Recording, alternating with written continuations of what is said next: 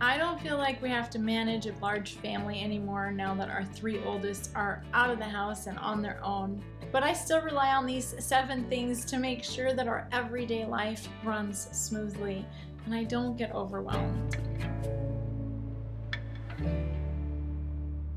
Number 1, minimalism. Now, if you've found me through the Mega Motivation playlist, then you've probably already heard from some minimalists already about how minimalism makes everything run smoother. It's the ultimate life hack for anybody, really, but definitely those with bigger families. Because the more people you have in the house, the more things you have to manage. And minimalism reduces that. So if you want more time, get rid of the non-essentials in your home, in your garage, in your car, on your calendar. Basically, go all in with minimalism and you won't need time saving or time management hacks because managing life will just generally be easier. And I mentioned the Mega Motivation playlist. This video is part of that collab. We have so many wonderful minimalist, decluttering, organizing YouTubers talking about time management this week. So be sure to check out the playlist for that. I'll put a link in the video description below. Number 2, set up systems. Math teachers teach formulas. They teach kids this process of how to solve a problem. Now, there may be other ways to get to the answer, but if you follow the teacher's system, their formula, it's tried and true and will get you to the correct answer. So if you follow the formula, there will be fewer times where you have to go back and redo the work. That's what systems do for us. Systems are just a routine, a formula, a process of getting you through the day.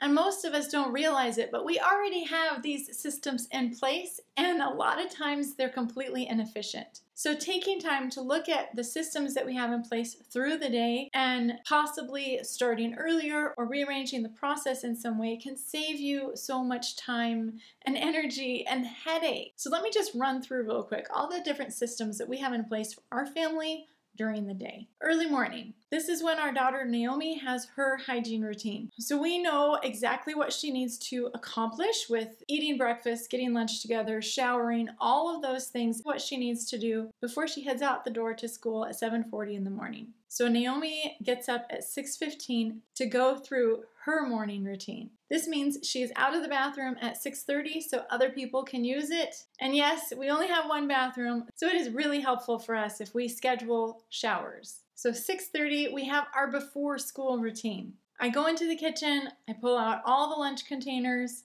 I set out lunch stuff, start making breakfast. The kids put their lunch together.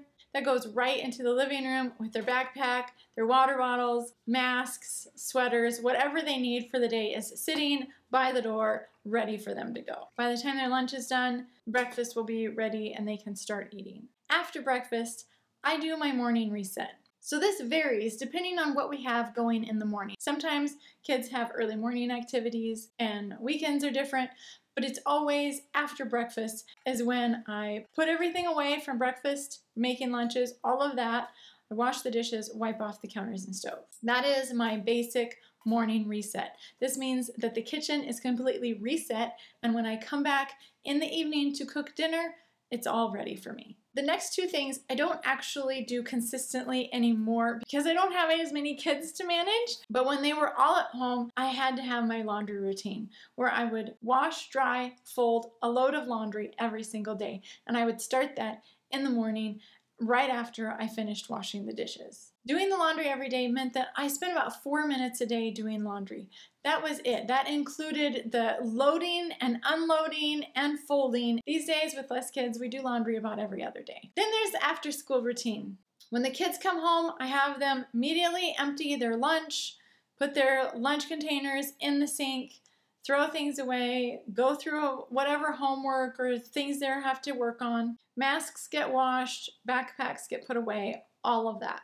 This is also a great time to have the kids help. I remember when I had my 5th child and I was overwhelmed with everything that needed to be done. And that happened to be right at the beginning of my minimalist journey. But I reached out to another mom who had a bunch of kids and I asked, like, how did you manage? I am completely overwhelmed with all the tasks that need to be done every day.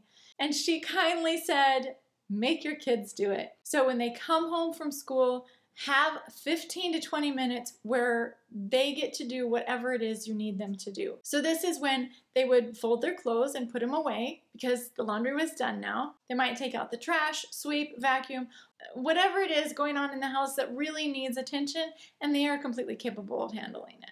Just 10 to 15 minutes of other people pitching in can make a huge difference on how overloaded you feel. Then we have our dinner routine. We have dinner at different times based on what's going on during the day. Twice a week we have Taekwondo, so we have to have dinner earlier. On Fridays, Brian works until 6, so we have dinner later. But I know that it takes me half hour to 45 minutes to cook dinner. So about 45 minutes before I want to eat, that's when I start my dinner routine, which really is just cooking dinner. Right after dinner, we have our evening reset. We clear the table, someone unloads the dishwasher, someone loads the dishwasher, wipe everything down, get everything put away. Now, a lot of my viewers here have commented that it helped them when they specified the kitchen is closed after dinner. So that means nobody can go back in there and cook or make snacks for themselves.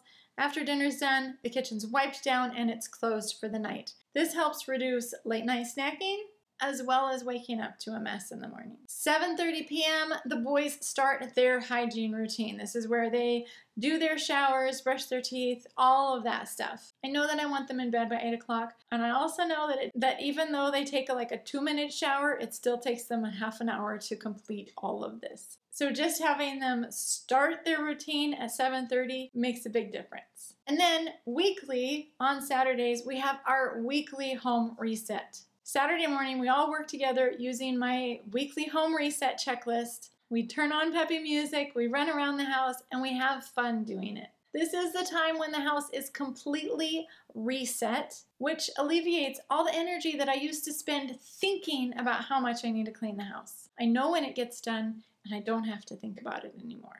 Those are all of my regular systems or routines that we have in place that make my life easier. Being consistent with what time we start an activity means that it gets done consistently as well. And there is not so much running around like crazy trying to find things, get lunches, find shoes, all that stuff, because the process itself takes care of it for me. Number 3, make time for yourself. I know it seems counterintuitive to take time out to slow down, especially when you're here looking for ways to squeeze more time out of your day. But if we take a few minutes to just slow down, take a breath, enjoy some fresh air, let our mind and our body just rest, we're much more productive with the rest of the time we have. This is why so many people talk about getting up before your kids, because you can have just a few minutes of quiet before you're bombarded with, hey, can I have, I need, I want. The truth is, we do better when we feel better. So plan out a couple hours every week or 10 minutes every day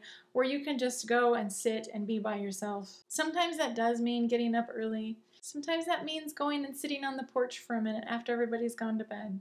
But giving yourself a few minutes to breathe is really helpful. Number 4, have something easy to cook in the fridge or the freezer. It doesn't matter. I cook a lot of real food. This is something that I want for my family. I want to cook from scratch. I want to serve them good, nutritious meals. But life happens. Things come up. There's days that are busy and I feel rushed. And even if I have the time to cook, I feel completely frantic. So having something in the fridge or the freezer that I can just heat up and serve means I won't be tempted to drive through or order pizza. And even if it's pre-made, it's still going to be healthier than those options. I remember when my kids were little and I had a friend who just had a bad day and she was like, I think this is going to be a cereal for dinner kind of day. And I was like, oh, you can do that? Like, it had never occurred to me that that was okay. And from that point on, I gave myself permission to cut corners. Yes, I want to serve my family homemade, cooked from scratch meals. But am I failing if I let them have peanut butter and jelly? No, they're getting fed. That's what's important. Number 5, batch cook breakfast.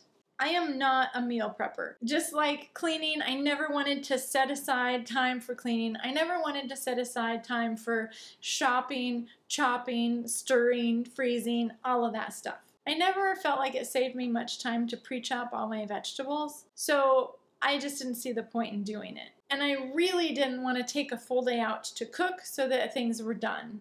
because I still get up with the kids and supervise making their lunch and getting their food out, all of that stuff. But I do cook breakfast a few times a week. So it's easy enough when I make a batch of baked oatmeal to make a big batch so I can cut some up and have leftovers. Same with French toast and pancakes, sausage. I'll cook a double batch and then we can reheat the next day. Number 6, communicate and delegate.